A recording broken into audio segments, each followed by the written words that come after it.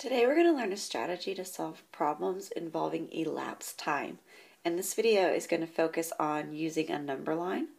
When we say elapsed time, we mean the amount of time that's passed or gone by.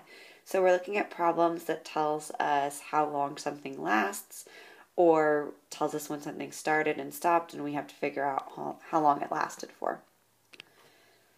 So our strategy we're going to use today is to use a number line to help you count forward or backwards to solve problems involving elapsed time. So we have a problem here. It says Micah watches his sister's piano recital.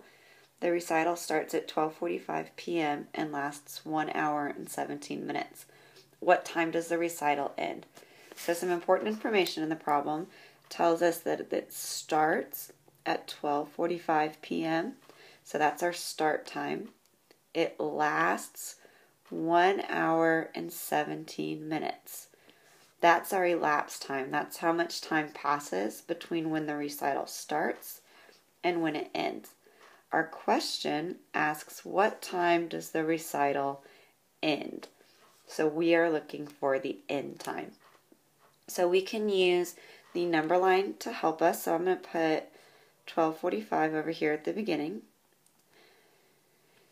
And I know it goes for 1 hour and 17 minutes, so I'm going to start by making a 1 hour jump. So I know that 1 hour later is going to be 1:45. If the minute hand goes all the way back around, it's going to end up at 1:45 again. So that is 1 hour. Then it goes 1 hour and 17 minutes. Well, jumping up 17 minutes is a little bit complicated, so I'm going to break that apart. I know if I'm at 1:45 in 15 minutes, it'll be 2 o'clock. So I'm going to make a jump of 15 minutes. Now I need to go 2 more minutes. So that's going to be a little jump. So that's 2 minutes. And 2 minutes after 2 o'clock would be 2:02. It's still p.m. It's not going to end at 2 o'clock in the morning. So our answer would be 2:02 p.m.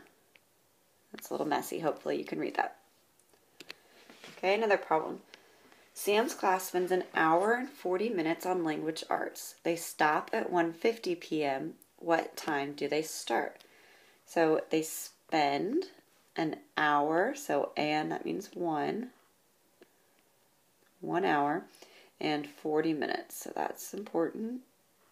1 hour and 40 minutes. They stop at 1:50 p.m.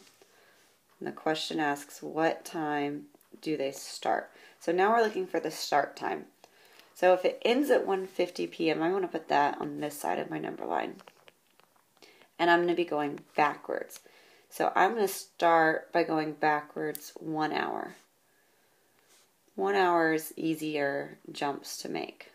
So if I go back 1 hour, it's going to be 12:50.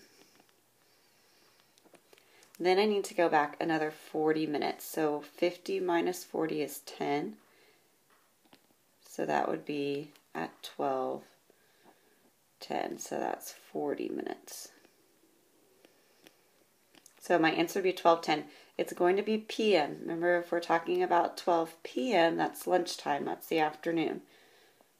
12 a.m. would be midnight. So this is going to start at 12:10 p.m. So they're not going to start language arts at midnight. Okay, so that's how you can use a number line to help you solve problems that have to do with elapsed time.